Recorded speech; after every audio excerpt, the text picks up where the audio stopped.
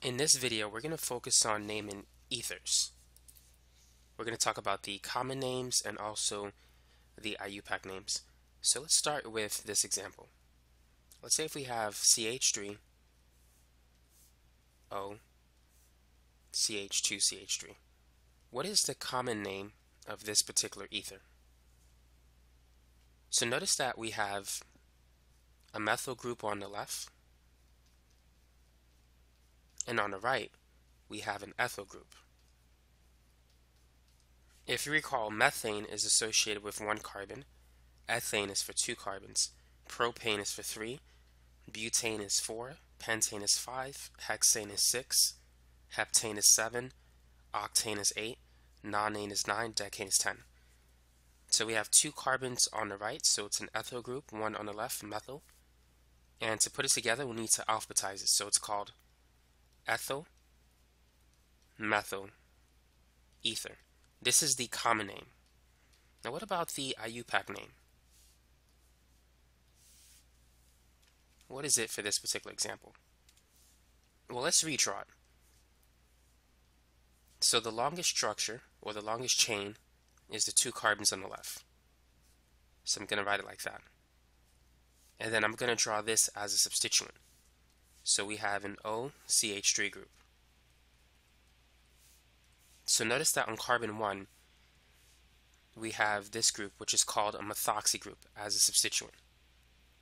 So it's 1-methoxyethane, or simply methoxyethane. The ethane is the parent chain of the 2 carbons on the left. So this is the IUPAC name for this particular ether. Let's try another example. Let's name this particular ether. Feel free to pause the video and work on this example. On the right, we have 2 carbons. On the left, we have 4 carbons. So we have a butyl group on the left and an ethyl group on the right. So it's already in alphabetical order, so it's called butyl ethyl ether. Now that's the common name, but what about the IUPAC name? So let's redraw it. So here's the longest chain, it's 4 carbons, and the substituent is this portion of the molecule.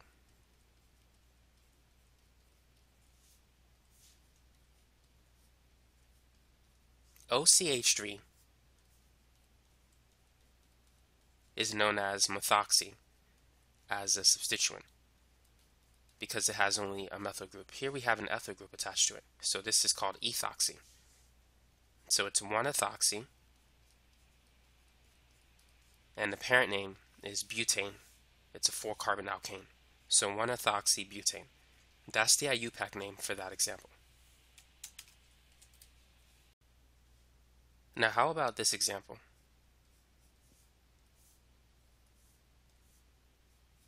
How can we name this particular ether? So notice that we have an ethyl group on both sides. So we have 2 ethyl groups. It's not called ethyl ether, but it's simply diethyl ether. So that's the common name. Now for the IUPAC name, we're going to treat one side as a substituent. So I'm going to write it as OCH2CH3. So once again, this is ethoxy, and it's on carbon 1. But if it was here, this would be carbon 1. So for a 2-carbon chain, no matter where you put the ethoxy group, it's going to be on carbon 1. So you could just call it ethoxy ethane. And that's all you got to do for this one.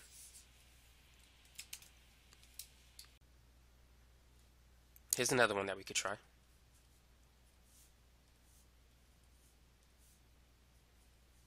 What's the common name for this particular ether? Now on the right, we have an ethyl group. On the left, we have 3 carbons, but based on the way it's connected, this is an isopropyl group.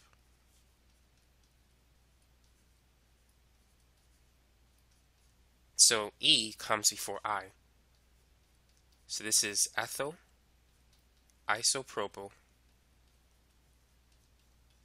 ether. Now what about the IUPAC name? What is it for this particular molecule? So I'm going to redraw it. First, I'm going to draw these 3 carbons because that's the longest chain. So 2, 3. And on carbon 2, I'm going to draw the ethoxy group. So I'm going to rewrite it like this. So you can clearly see that the ethoxy group is on carbon 2. So it's 2-ethoxy, and for a 3-carbon alkane, it's propane. So 2-ethoxy propane. That's the IUPAC name for this ether.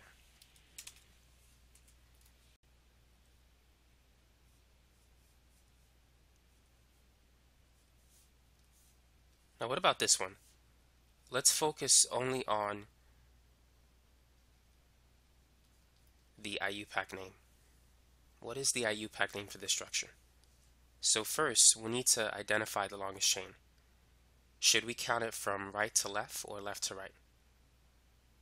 If we count it from left to right, we're going to have 2 substituents at 3 and 4. We have an ethoxy group at 3 and a methyl at 4. If we count it from right to left, the methyl is going to be on carbon 2 instead of carbon 4. So you want to count in the direction that's going to give you the lower numbers. So we want to count that way. So now we got to alphabetize it. Which one comes first, ethoxy or methyl? E comes before M, so we're going to put the ethoxy group first. So it's 3-ethoxy dash 2-methyl, and for a 5-carbon chain, it's pentane. So this is the answer. Now what about this one?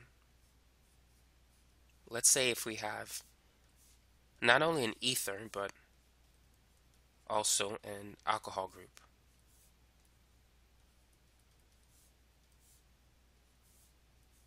And also a halide. How can we name this particular compound? So which group has more priority, the alcohol or the ether? Alcohols typically have more priority than ethers. So to name it, we're going to give the OH the lower number. So we're going to count it from right to left. Now we have a bromo group on 4 and a methoxy group on 3. So Br is going to be written first because it has the lower alphabet. So it's 4-bromo dash 3 dash methoxy instead of ethoxy because the ether has a methyl group. And then dash 2, we have a 5-carbon chain, so instead of saying pentane, it's going to be pentanol. The OH is on carbon 2.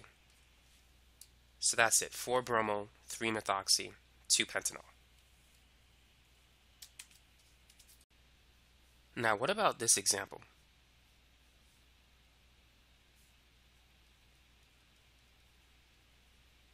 How can we name this particular ether? Let's start with the common name. So on the right we have a methyl group.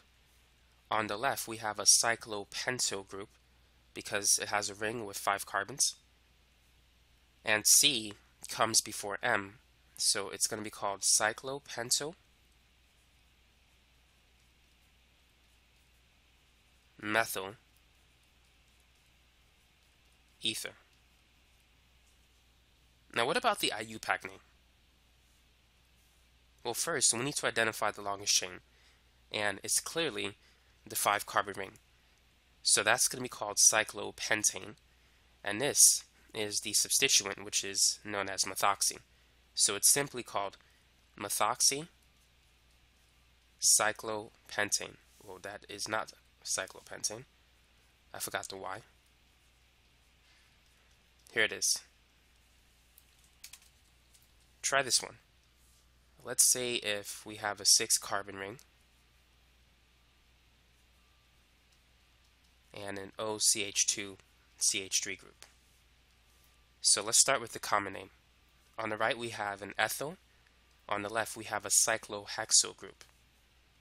So C comes before E in the alphabet, so it's cyclo, hexo, ethyl, ether. Now for the IUPAC name, the 6th carbon ring is the longest chain. So that's going to be called cyclohexane.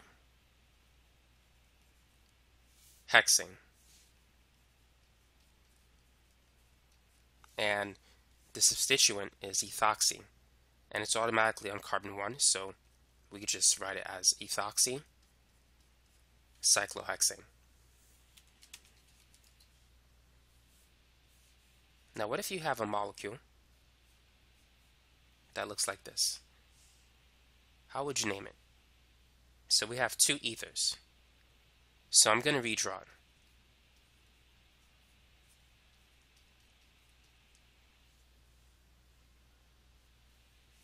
So what is the IUPAC name for this compound? So this is a substituent, that's methoxy. We have another methoxy group. One of them is on carbon 1, the other is on carbon 2. Now the longest chain is the 2 carbon chain in the middle, which is ethane. And since we have 2 methoxy groups, we're going to call it dimethoxy. So it's 1,2-dimethoxy ethane. Now let's try one last example similar to this one.